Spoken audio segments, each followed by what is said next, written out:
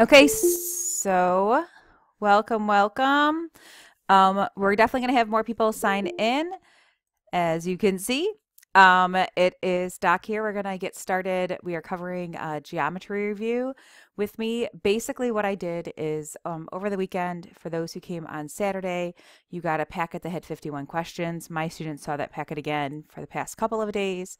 And what I did is I looked at the data that I collected from my period one class, which is they tend to do pretty decently. And I found the questions that we did the worst at. And I figured that if we did the worst, if my students who tend to get higher scores perform the worst on these questions, and maybe other kids also struggled with them. So we're going to do that. And then I do have at least one Kahoot that we're going to go over if you want at the end. I've budgeted for it to be like 2 hours worth of my time, but I truly think that we can probably push this out in about an hour, hour and a half. If you are new, of course, feel free to ask questions, put your speakers on or your microphone on, whatever you want. You're welcome to participate. That's the whole point. Same thing in the chat box.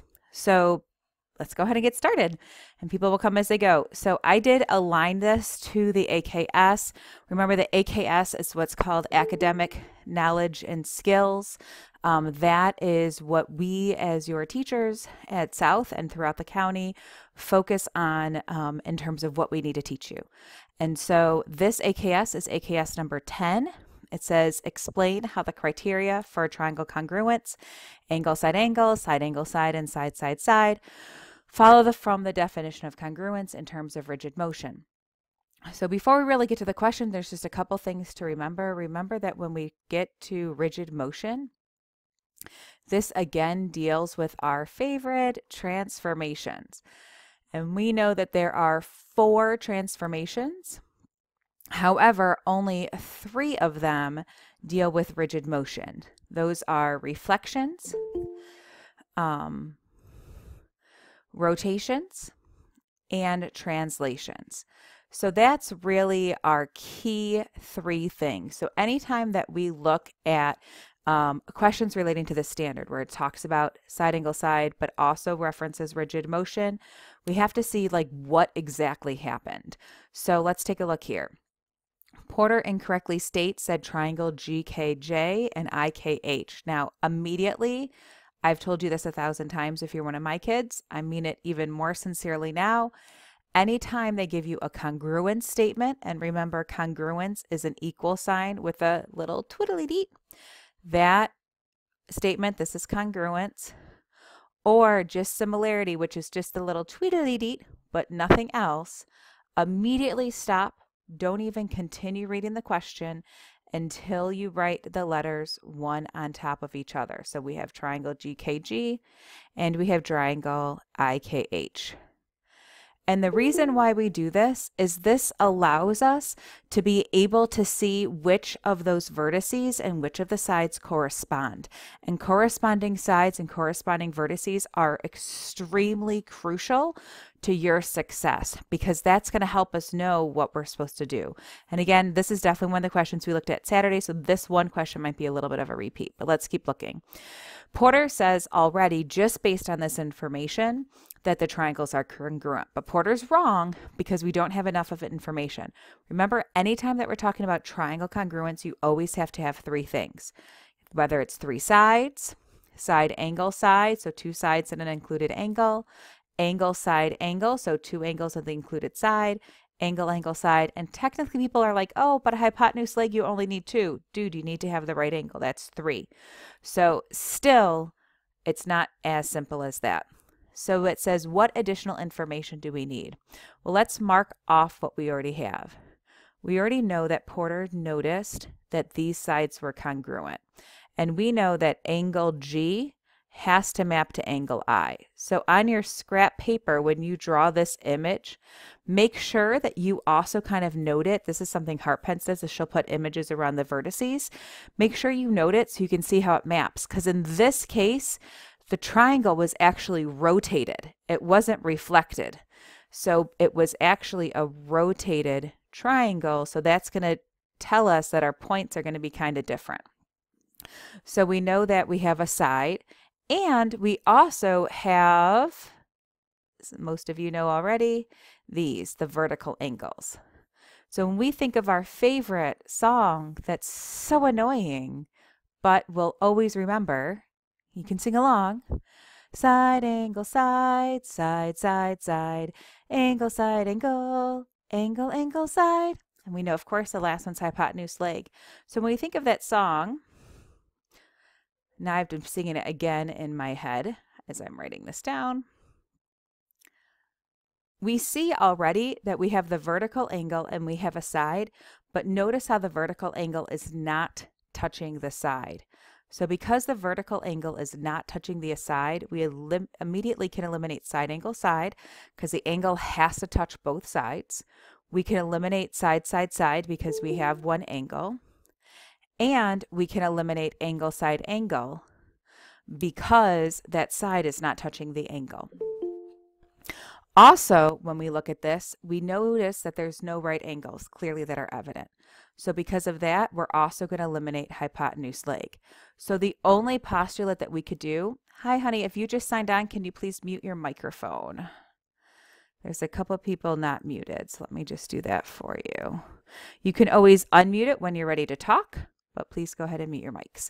But the only thing that we could do is angle, angle, side, simply because that side is not touching the angle. So if we only look at the postulates, we have eliminated angle, side, angle because our vertical angle isn't touching the side. We've eliminated side, angle, side because the angle is not touching either side. We've eliminated angle, side, angle for the reasons listed above. And we now know that it could only be choice D, which is angle, angle, side. So sometimes it is as simple as seeing which of the vertices correspond, or even looking at, okay, what do I have when I label it? And simply because this angle is not touching the side, that's enough reason for us to not continue. Okay, I noticed some new names who have signed on. Welcome. Please make sure your microphones are muted. If you have any questions, you can put them in the chat box. This should be over between 7 and 7:30. If you want to play the Kahoot, it'll probably be about 7:30. You can always also unmute your microphone to participate. Okay, that's that question. Let's move on to the next one.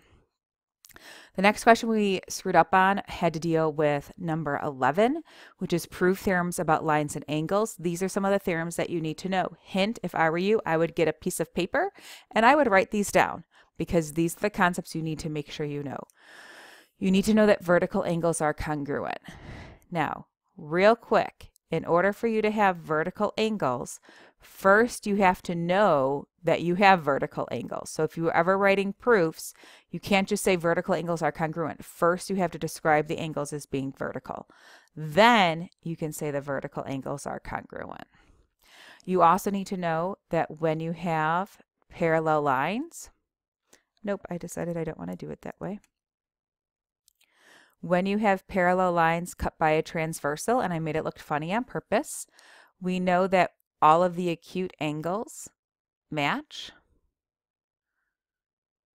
and all of the obtuse angles match. So that's really important for looking at it. But then we also know there's some types of relationships. So we've talked about before that when you have, and I'll do it the normal way, like this, I've talked to you about how you have the inside of a house is interior and the outside of the house is exterior. So guys, you can turn off your camera if you want. You don't have to, but some people prefer to have their camera turned off. Remember that if your angles are outside of the parallel lines, this piece is considered, anything in here is called interior. Anything outside, like outside your house, is considered exterior. Then we know that this transversal is super important. In order for us to have interior and exterior angles, we have to make sure they touch the transversal. So here, where's my little guy? Here it is. Here, if we have this angle here and this angle here, notice how they're both touching that transversal. So that's that one. So we know that there's alternate interior, alternate exterior, corresponding angles. And then this is the main part here that I wanted you to see. points on a perpendicular bisector of a line segment are exactly those equidistant from the segment's endpoints. What exactly does that mean? Well, remember for perpendicular bisector, we have a line segment.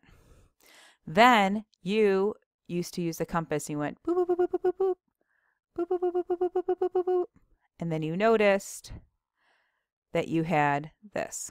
Clearly my sketch is not perpendicular, but let's pretend. It says points on the perpendicular bisector. So basically it means you can pick any point that you want. So in this case, I'm going to pick this point. So this point right here is equidistant from the endpoints. Well, what are the endpoints? The endpoints are the end of the perpendicular bisector. That's all this theorem is stating. So if you knew this, this question would be super easy. And literally, all we did is we got it right from the AKS. So all it means is anytime you pick a point on the perpendicular bisector, you create congruent segments. The other thing that's kind of super cool is you also end up creating an isosceles triangle. So you technically could then explore things like the base angles are congruent and go from there. So anyone have an idea, sugar shoots, of what our answer would be for number 8? The perpendicular bisector theorem states that if a point is on the line of a perpendicular bisector of a segment, then it is what? What answer would you pick? Hint, it's highlighted in yellow.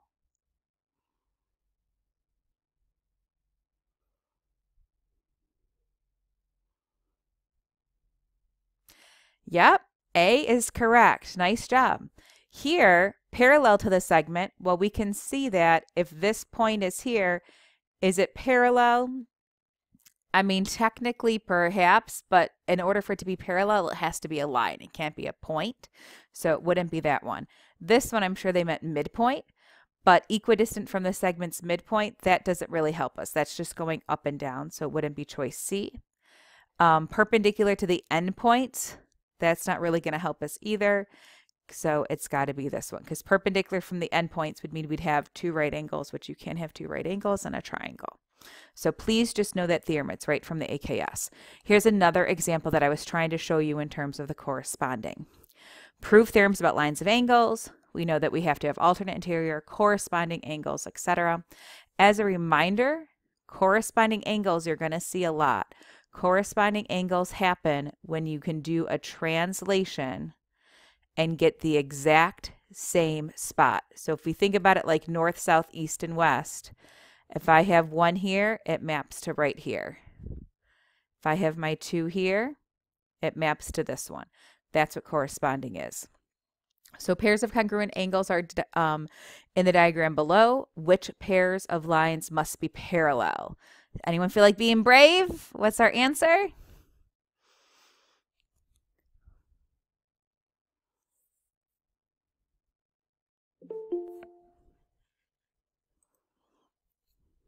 B?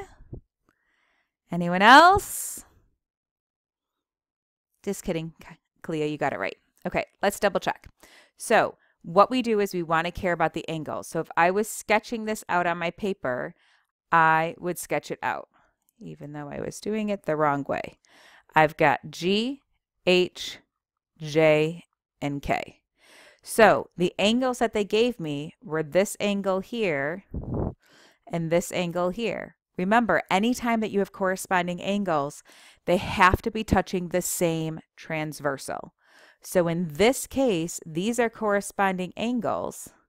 On G is the transversal, so J and K have to map.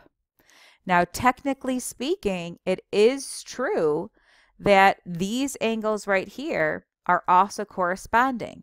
But again, they're corresponding on line H. Some kids think, well, this has one line here, this has 2 lines here. Oh, it's alternate interior angles if you turn your head. It's not, because this was only 1 line and this is 2 lines. So you have to make sure that when you do it, you say, okay, what are my parallel lines? What's my transversal? All right, let's look at our next question. Or AKS 12. Prove theorems about triangles. Theorems include the measures of interior angles of a triangle sum to 180 degrees. So most of us remember that already, that anytime you have a triangle, if this is 30 and this is 60, that's not going to make sense. 65, we know we can add these up, get 95, subtract, and then, right, 75, and get our missing angle measure. Okay, that's the first one. 180 degrees equals a triangle. As a side note, 180 degrees also equals a line. Next, it says that the base angles of an isosceles triangle are congruent. So if this is 40 degrees, by default, we would do 180 minus 40. Learn that there's 140 degrees left, and because it's an isosceles triangle, the opposite angles have to be congruent, so we would just simply divide this by 2 to get our measures. Now, here's something that's super cool. If you have, what would happen if you have a small, teeny triangle, but the vertex angle is still 40? What would be the angle? What would be the measure of the two base angles, even though it's a smaller triangle, but the vertex angle is the same?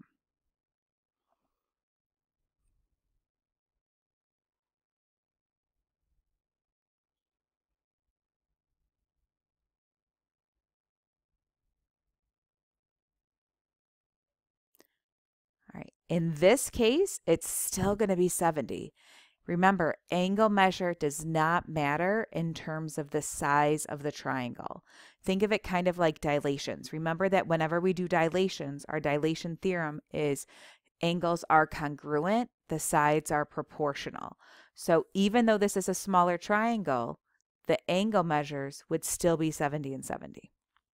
And then this last one is the segment joining the midpoints of two sides of a triangle is parallel to the third side.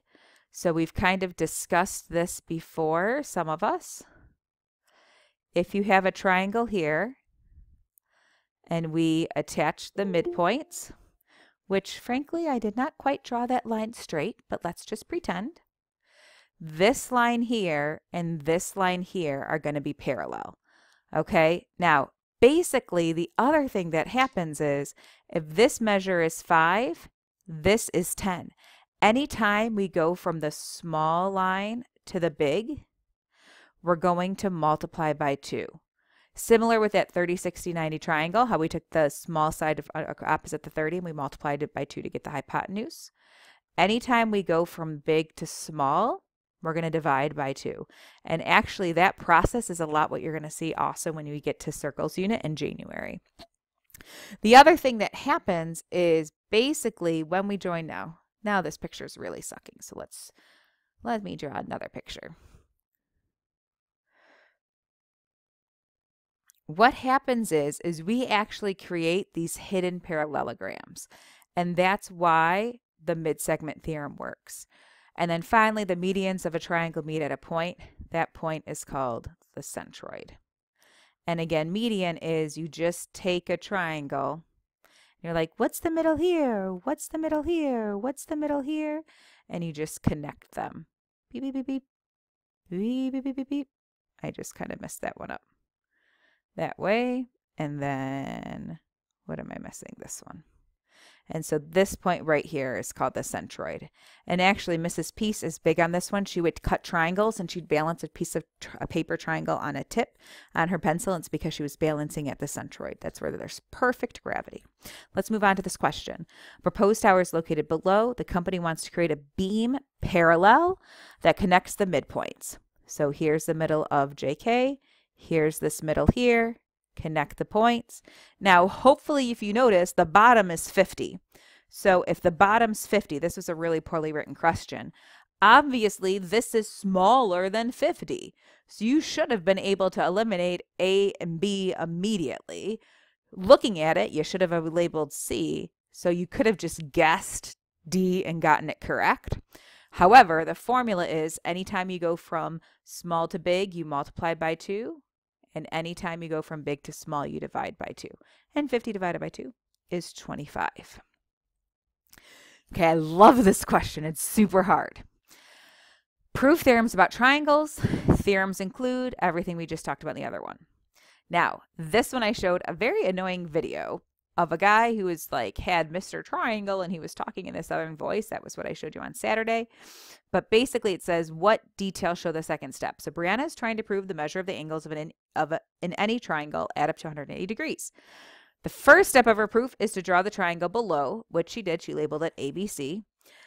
Brianna adds details to her drawing in the second step. Which of the following most likely shows Brianna's second step? Well, here in this step, she dropped a perpendicular.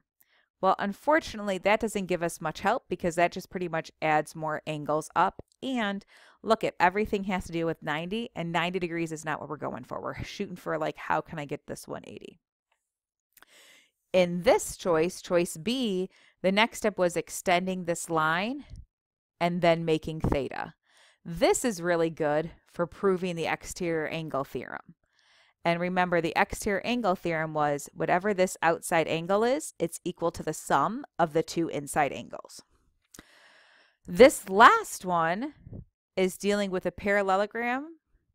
And off the top of my head, I honestly can't think what she's trying to do except maybe prove alternate interior angles. I don't know. Another math teacher who's on might know the answer to that one. And then finally, the last one, which I completely skipped, was choice C, which is the correct answer. And basically, the way that she would have proven this is she'd draw a line at top, and she'd be like, dude, these are alternate interior angles. So because these are alternate interior angles, I know that I know that those angles are congruent because alternate interior angles are congruent. And I also know that a straight line is 180. So that's kind of like how she would prove this one. So that would be choice C. All right, let's go on to number 7. Ooh, let's not go to number 7. Let's look at, let's see, that was AKS 12. Let's do another AKS 12. This one we actually did pretty good on, but not everyone did pretty good on it in my second class. So that's why I kind of added it. Okay, this is again the whole concept of proportional. So in triangle ADE, notice how ADE is the bigger triangle. The segment BC is drawn parallel. So right away, if I have parallel, I want you to think parallel, I've got corresponding angles. Okay, then it says ADE and ABC are similar. Stop. Remember, anytime you see congruent, or similar, what do? We put the letters one on top of each other. So here's ADE and then ABC. So right away, we know that A maps to A, D and B map together, and E and C map together. Which of the following proportions can be used to show that? Here's where people mess this up. BC divides AD and AE. So BC divides AD and AE. That's what we want to know. So anything that we pick, it needs to deal with those things, like period. So if we look at the first one, it says M over M plus N. Well, that makes sense. M is this section over this whole section. Well, that looks good. Equals, oh, sugar shoots, it's the correct answer. P over P plus Q. This is actually the correct answer. It's the correct answer because it's proportional and because it sticks with the lines. It's like the yellow over the long yellow, the little purple over the long purple. Let's look at the next one. MP, M over P, which is like if I redrew this triangle, it would be this side over this side equals this side over a sum. Well, that doesn't make sense. And then here, this one, some kids put BC over DE. Here's the catch. Technically speaking, that is a correct proportion. The issue is it doesn't relate to the problem. What relates to the problem, sugar shoots, is this one, BC dividing these lines. So we have to make sure we pick pieces of those lines. All right, that was like a DOK 231.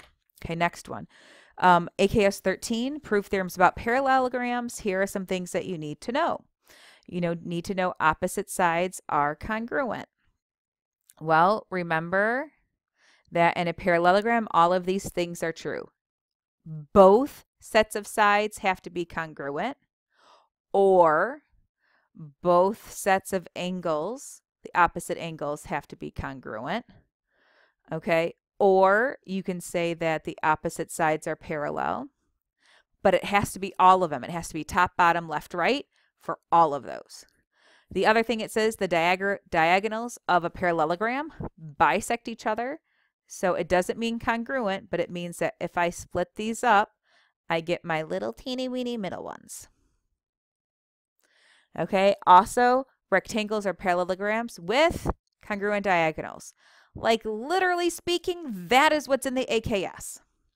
So it says, let's see which of these fit for a rectangle. Well, diagonals bisect each other. Well, that's true because that's true of all parallelograms. Diagonals are congruent. It's in the standard. So yes, that's part of the standard. And diagonals are perpendicular. Nope. That is only the case for rhombuses and rhombuses babies, which happen to be squares. And technically kites. Okay, so it has to be 1 and 2 only, which is choice B. Next, we don't actually have a lot of questions, believe it or not. We're already halfway through with the questions. Then we're going to go into the Kahoot. If you have any questions, please tell me.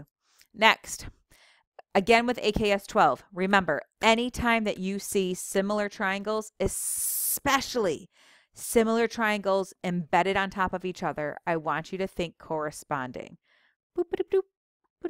Corresponding. This one, I don't know why so many of my students got this wrong, because we always look at it. Here it says shared angle. Okay, whatever. Here's given. Here we have similarity postulate. Then it's like, well, what happens next?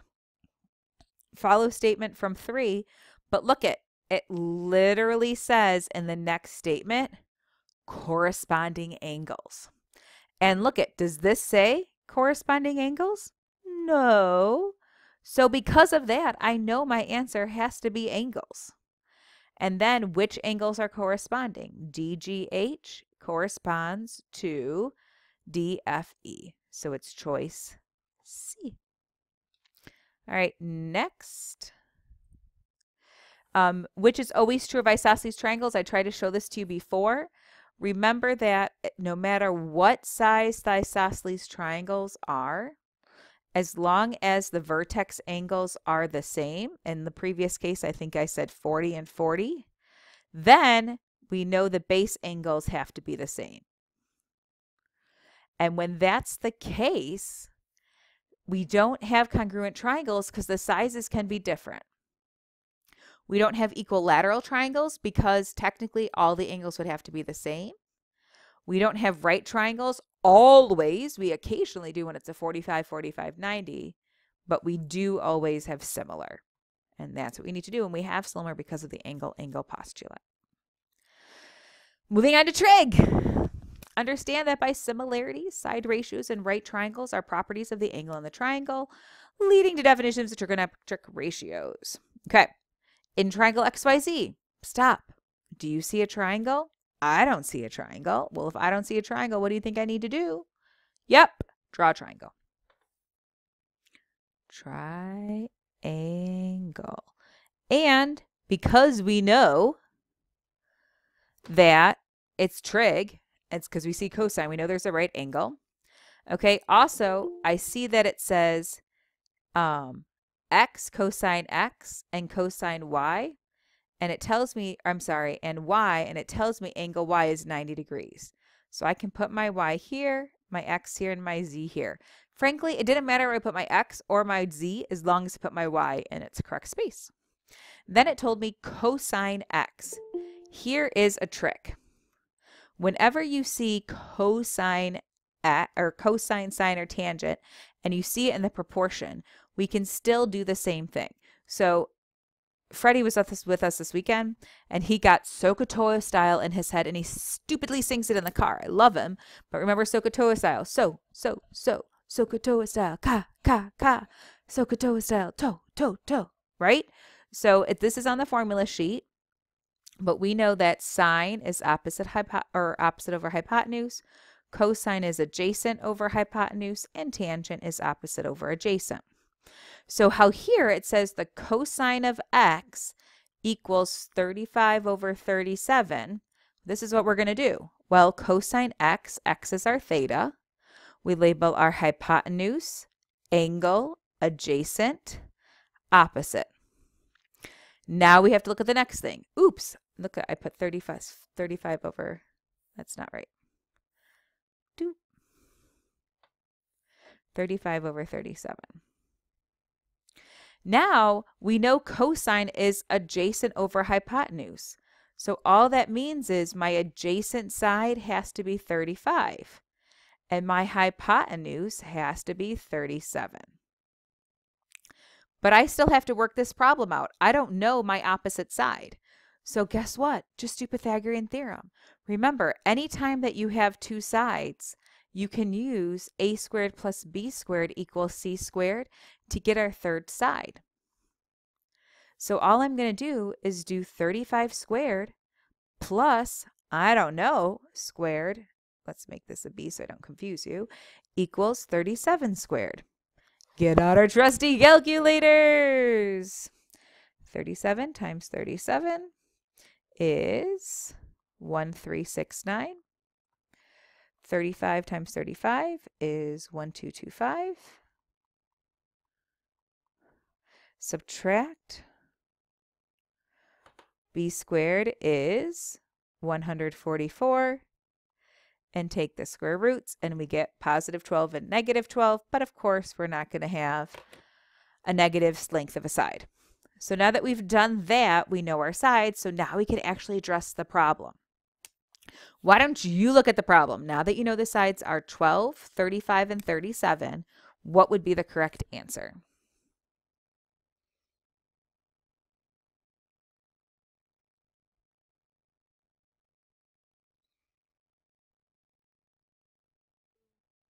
Yay! It is B. Okay, let's take a look. For it to be A, we would need opposite. We'd need, here's our theta, x, and we would need opposite 12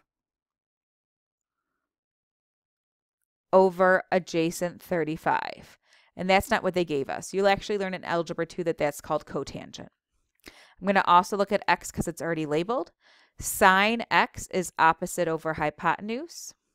So our opposite is 12 and our hypotenuse is 37. So it can't be choice D. Let's move on to change our theta. Now, if our theta is Z, oh, that's ugly. Here's our theta. That's huge. Now, remember, we always label the hypotenuse, angle, adjacent, opposite. So now we can look and say, well, cosine is adjacent over hypotenuse. Well, adjacent is 12, hypotenuse is 37. So that is our correct choice. So this is a DOK2 question because first we had to use a Pythagorean theorem to get the missing side, and then we had to figure out which was the one that we needed. Okay, you guys are doing fantastic. We literally have 5 questions left. Then we're done. AKS 21, and then we're done, and we can play Kahoot if people want to play Kahoot. AKS 21, understand that by similarity, side ratios in right triangles are properties of the angles and the triangle, leading to the definitions of trigonometric ratios for acute angles. What does that mean? Pretty much the same thing we've already talked about. This main theorem says if you have sine A, if we have our beautiful triangle, right triangle, ABC, that has to equal cosine B. You have to memorize that. No matter what you have here, the other one is always going to be the exact same thing minus the first angle. So it's kind of like anytime you add A plus B, obviously you always have to get 90 degrees, because if you have a right triangle and you eliminate this 90 degrees, you only have 90 degrees left for these two angles. So that is the main formula you have to see. You don't have to know angle measures. You can just know the formula. Now, you can know angle measures, and that really will help you. So like here, it says, I'm sorry, you can know the sides and work from there. So similarly as we did in the other problem, here it tells you cosine of alpha is 5/13. Well, we know we have our SOHCAHTOA. Ka is adjacent over hypotenuse. So if here's my theta, I've got my hypotenuse, angle, adjacent, opposite. So if this is 5/13, I know my 5 has to be this side, and my 13 has to be this side. If I really want to get the other side, I could do a squared plus b squared equals c squared. I could plug in my appropriate lengths, solve. I know I'm doing this part fast, but that's totally fine. This side becomes 12. And then based on this information, it says, okay, if cosine theta is 5 or cosine alpha is 5/13, what is sine? And then right from there, I can be like, well, if sine beta, that means this is my theta. So this is my hypotenuse. Here's my angle. This becomes my adjacent side, and this becomes my opposite. Well, what's sine? Sine is opposite hypotenuse. What's my opposite? 5. What's my hypotenuse? Relative to beta? 13. So it's this one. So you could have just remembered the formula that if one is sine, the other one is cosine, and then you subtract the angles, or you could have done the extra work. This one I took from a different source, but a lot of kids got it wrong, so I wanted to show it to you. Anytime they tell you like sine or cosine equals a variable instead of numbers, I want you to think of it as it's that variable divided by 1. So in this case where it says sine b equals r, I want you to think, okay, well, here's b, here's my hypotenuse, angle, adjacent, opposite. Sine I know is opposite over hypotenuse. So I'm going to put my letter R here and the number 1 here. Then it says, well, cosine B equals S. Okay, well, if cosine B equals S, well, I'm just going to call that S over 1. I know cosine is adjacent over hypotenuse. So if this becomes my theta, I have my hypotenuse stays the same. Hypotenuse, oh, what did I just mess up on? Oh, no, I'm fine. Angle adjacent. And then we still have our opposite here.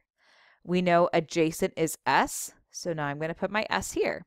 So really, this triangle, even though it's abstract, my side measures are these. So then it says, well, what is sine C minus cos C? Well, if C becomes my theta, I can label my opposite, my hypotenuse, angle, adjacent, opposite. So sine C is opposite over hypotenuse. Well, my opposite is S. I know it's getting crazy. My hypotenuse is 1. Well, any number divided by 1 is itself. Then my cos C is my adjacent side over my hypotenuse over 1. So then I just say, well, what's sine C? S minus what's cos C? R. S minus R. Choice C. Oh my God, I can't even tell you how many people got this wrong. I wanted to cry. A baseball diamond is a square with bases 90 feet apart, as shown below, which is the closest distance between the second base and home plate. Dude, if it tells you it's a square, if this is 90, this also has to be 90. Now, there's 2 ways that you can do this problem. One is you can think of, oh, this is an isosceles right triangle. So if these two sides are 90, this side must be 90 times the square root of 2. That's one way you could have done it. The other way you could have done it is just done Pythagorean theorem.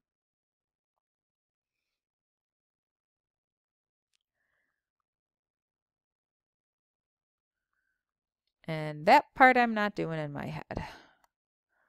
Square root of 16200. 127.28. So the closest would be 127 feet. So we could have done special triangles, but we also had another option. Okay, 33, this is something I gave my students a lot of vocabulary, so it would behoove you to know it. I think there's only 1 or 2 questions on your district assessment relating to vocabulary, but just in case. A set of A contains all points on a plane that are distance D from a point P. What describes A? Well, a ray looks like this, so each of these points is not equidistant from the endpoint, so it's not going to be A.